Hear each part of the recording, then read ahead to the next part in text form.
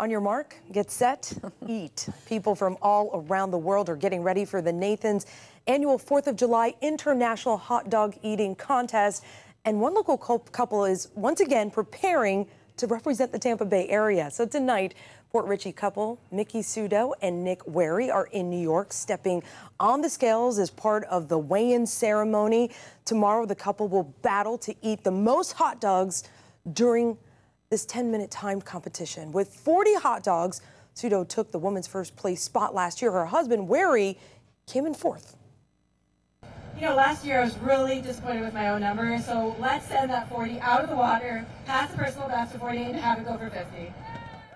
So the couple actually met at a hot dog eating contest back in 2018. That little boy there, she had to take some time off because she had a baby. So the two are the proud parents to their son Max right there as they continue eating around the world. Like my least favorite food, hot